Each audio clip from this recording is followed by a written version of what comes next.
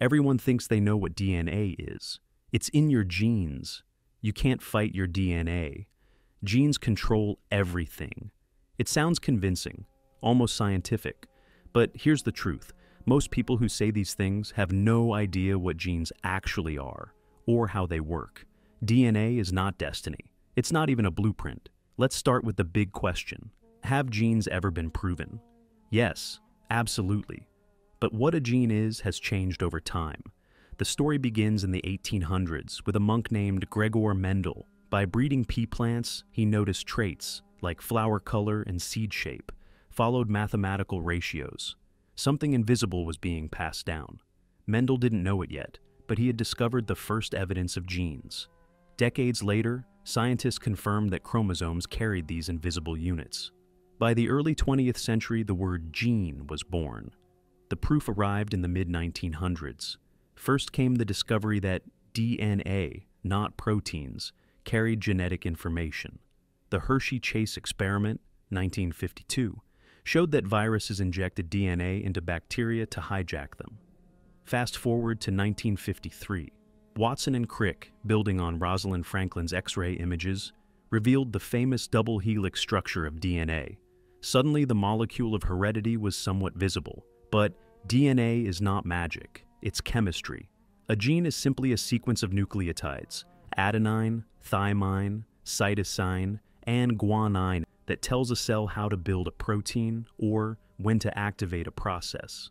And we can prove it works. Scientists can take the human gene for insulin, insert it into bacteria, and those bacteria will start producing human insulin. That's how millions of diabetics survive today. With CRISPR gene editing, we can snip out or insert genes with surgical precision, curing certain genetic diseases in experimental trials. So, yes, genes are real. They've been mapped, sequenced, edited, and transplanted. But understanding they exist is only the beginning. People love to say DNA is a blueprint, but that's wrong. A blueprint gives the same results every time. Build a house from a blueprint. It will look the same, brick for brick. DNA doesn't work like that. Let's first abandon the blueprint. It's a useless metaphor. It's more like a recipe book. Recipes can change depending on the ingredients, the timing, the tools, even the chef. And even that metaphor falls short because DNA isn't static. It's interactive. So, a better way to think of DNA, it's like a piano. The keys are fixed. But the song played depends on the pianist. And the environment is always the pianist. This leads us to one of the most misunderstood areas of modern science, gene expression. The process, gene, RNA, protein, is the foundational rule. But it's a rule without a ruler. It's a system waiting for a command. And that command comes from the world you live in. The signals are everywhere. A hormone released during a workout, a nutrient broken down from your lunch, a stress chemical coursing through your veins. These are the messages from the macro world to the micro world. They are the commands that tell the transcription factors what to do. They are the epigenetic signals. A gene is not destiny, it's potential. Identical twins share virtually the same DNA, but one may develop schizophrenia while the other doesn't. One may become obese while the other stays lean. One may thrive, the other may struggle. Why? Because DNA isn't enough. Genes only matter when they're expressed, when the cell decides to read them. This is where epigenetics come in. Epi, Greek for over, above, or on top of. Epigenetics is the study of how chemical markers, like methyl groups, switch genes on or off. We return to the DNA spools. A chemical tag, a methyl group, floats in and attaches directly to a gene. The proteins arrive, but cannot bind. They slide right off. This is DNA methylation, a simple chemical tag that acts as a do not read sign. It silences genes. This is histone modification. Acetylation is an open for business sign. It amplifies gene expression. So your life doesn't change your genes. It changes their annotation. You are not hardwired. You are live edited. So, what controls the epigenome? Everything. Your environment, your diet, your stress levels, your physical activity, your social interactions, the air you breathe, the toxins you're exposed to. Nutrition, folate, vitamin B12, and other nutrients from your food are the raw materials used to create these methyl tags. You literally are what you eat on a genetic level. Stress. Cortisol floods your system and directly alters the epigenetic markers on genes that regulate your mood, your immune system, and your metabolism. Toxins. Chemicals in cigarette smoke can attach to DNA, causing epigenetic changes that lead to cancer. This is where the story becomes personal. This isn't just about you. If your experiences write notes in the margins of your DNA, a terrifying, beautiful question arises. Can those notes be passed down?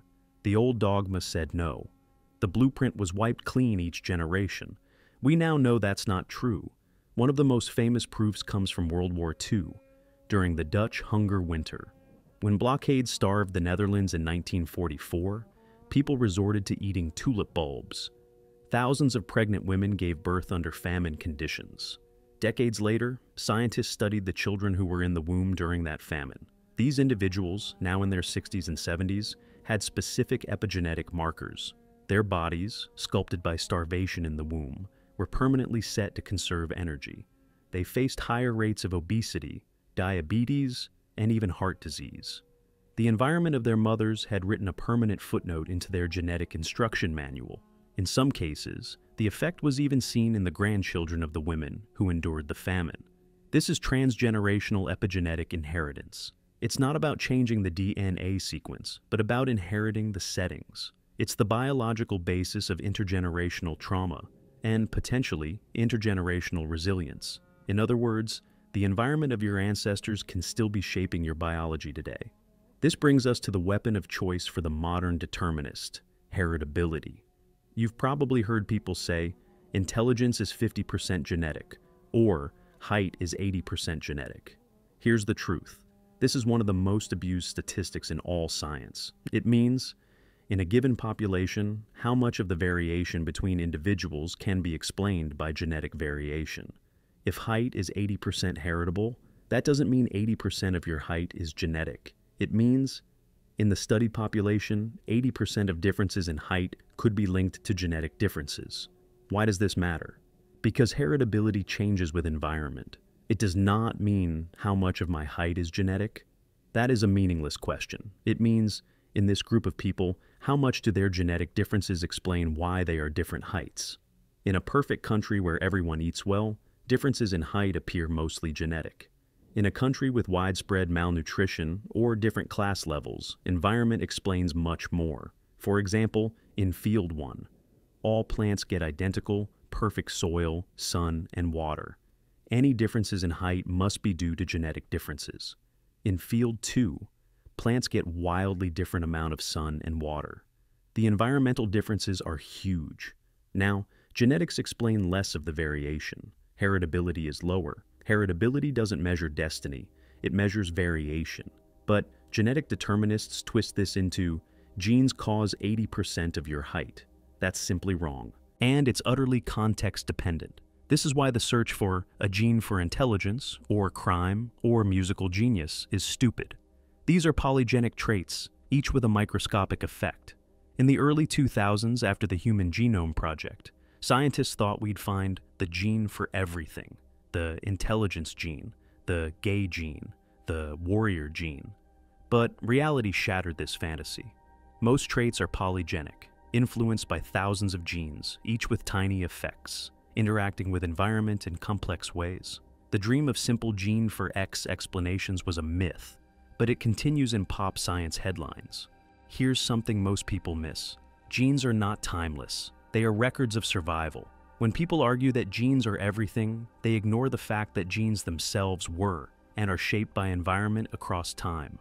Populations in Africa developed dark skin because melanin protected against UV damage. Tibetans carry unique genes that help them breathe at high altitudes with thin air. Your genes are the environment of your ancestors, written into molecules. It's a two-way street. Your genes influence your predispositions, your tendencies, your potential. But your environment and your conscious choices influence which of those tendencies get expressed. It's not nature versus nurture. It's nature through nurture. The decisions you make, what you eat, how much you sleep, how you manage stress, are, in a very real way, writing the next chapter. So, If genetic determinism is wrong, why does it refuse to die? 3 reasons. It's simple. People want black and white answers. It's comforting. If your DNA controls everything, you're not responsible for your health or choices. It sounds scientific. Throw the word genes into a conversation, and suddenly it feels legit. Let me know your thoughts on this, whether you believe in genetic determinism or heritability. Try improving what you can, and make peace with what you can't. This is the natural way. Thanks for watching.